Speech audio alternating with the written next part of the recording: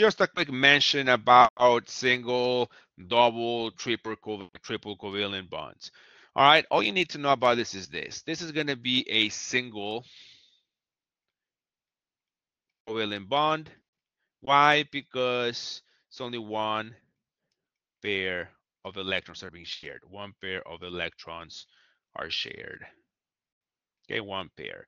And I like this because here you can see that, for example, atom A with the red electrons, right? You can see that the red electron here belongs to the atom A, while the B atom here, this blue electron, it belongs to the B atom.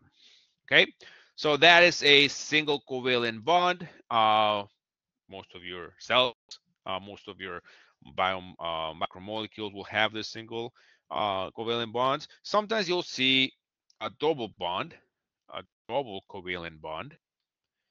Some occasions you'll see this a lot in fats, for example. Double covalent bond. Why? Because now there's two pairs of electrons being shared.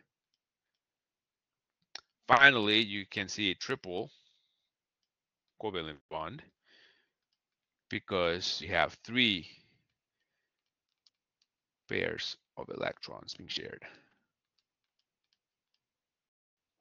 Okay, do you see this one a lot? Not really, but you do see it, and these are actually really strong. So that's the only thing you need to know about single, double, and triple covalent bonds.